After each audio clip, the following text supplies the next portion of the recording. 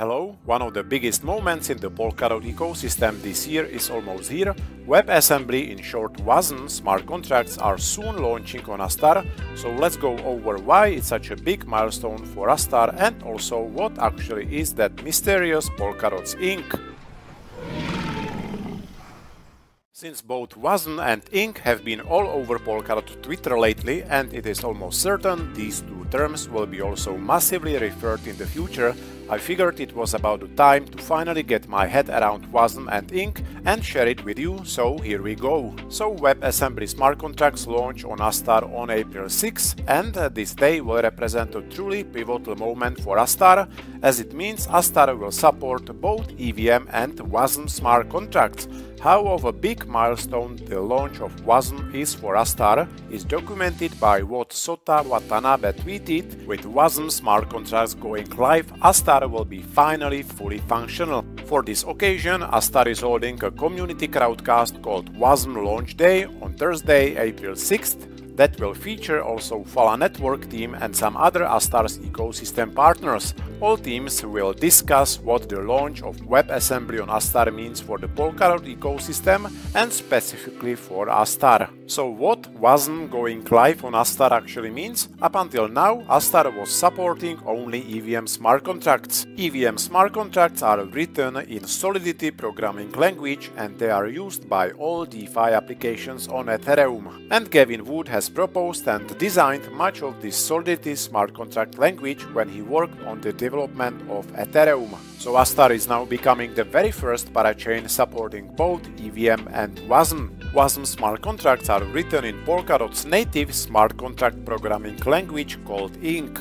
In layman's terms, ink is actually sort of complementary programming language for the popular programming language Rust, so ink essentially extends Rust language with the functionality needed for writing smart contracts. So ink was developed by Parity specifically for blockchains built with Substrate, and Substrate is a framework for building interoperable blockchains. The reason why WASM could be revolutionary for Web3 space is simply because EVM has its own limits, and apparently based on this, EVM cannot meet the requirements resulting from Astar's partnerships with big Japanese enterprises. And to make it even more exciting, WebAssembly environment is compatible with the most popular programming languages used in Web2 such as Java, Rust and C++. The bottom line is, WebAssembly on Astar will allow programmers to enter blockchain space much more easily than it was until now. Thanks to WASM, software programmers will be able to switch from Web2 to Web3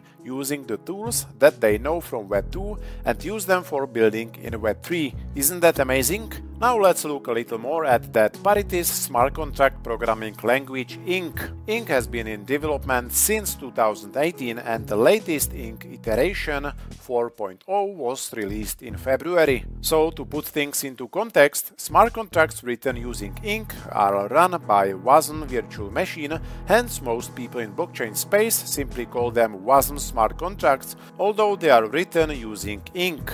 On the other hand, Ethereum virtual machine, in short EVM, runs smart contracts that are typically written in Solidity programming language. Thus, smart contracts run by EVM are called EVM smart contracts, although they are written in Solidity. The cool part about WASM smart contracts written in ink is that they are supposed to help developers to scale beyond the current limits of EVM, so they have the potential to drive much greater adoption of Web3. Some big people in Web3 space and definitely the whole Astar team believe that WASM smart contracts are the future of web development because EVM environment has perhaps already reached its limits and EVM adoption might have already peaked. And this famous quote by Dr. Gavin Wood about WebAssembly being the future of smart contracts is surely well known to all of you. The limitations of EVM on Ethereum are well known to everyone: network congestion, high gas fees and so on. So I said that ink programming language will allow developers to write smart contracts for WebAssembly.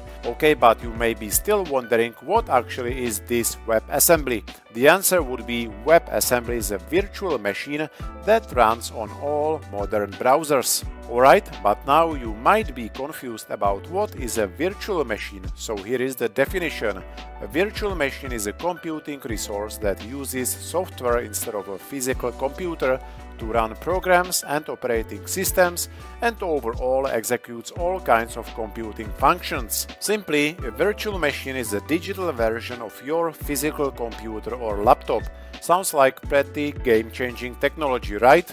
Give this definition to naysayers who question the use case of blockchains and their potential for future mass adoption, and watch how they respond. Since 2015 until now, EVM smart contracts, applications and blockchains have been in the spotlight, but chances are very high this is going to change in the coming years thanks to WebAssembly smart contracts. Why is that? Simply because WASM virtual machine will provide much higher performance than EVM currently does.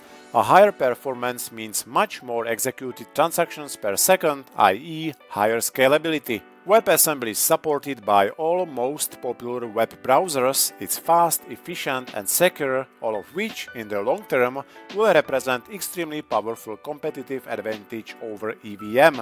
For this reason, it's reasonable to expect that all smart contract blockchains supporting both WASM and EVM will be much more future-proof than solely EVM-compatible platforms. WASM smart contracts will be first deployed on Astar's Canary Hidden network, then after a sufficiently long period of testing, WASM will also launch on Astar. I was also glad to have discovered this excellent article called What is Parity's Ink on Parity Block. This blog post presents truly brilliant insights into why Ink and WASM smart contracts will likely be revolutionary for the entire blockchain space and Web3. WebAssembly virtual machine is here described as industry standard, which is not specific just for blockchain space, but is constantly improved by the biggest tech companies such as Apple, Google, Microsoft and Facebook. That means smart contracts written in Ink will benefit from this constant development of WebAssembly and from all of its future improvements. And here it says again, WebAssembly environment allows developers to write smart contracts in all the most popular programming languages such as C++, C#, Rust and Java. Once again, this is incredibly big deal as it means experienced Web2 software developers can start writing smart contracts in any of these powerful programming languages. So this potentially opens the door for many great devs to enter blockchain space and particularly the Polkadot eco. I feel like having at least basic understanding of these most essential technical aspects of Polkadot and parachains that I am most invested in substantially reinforces my conviction about the entire ecosystem. A bear market is the perfect time to educate ourselves and increase our knowledge of Polkadot. So if not now, when? Thank you for watching and liking, and enjoy your weekend everyone.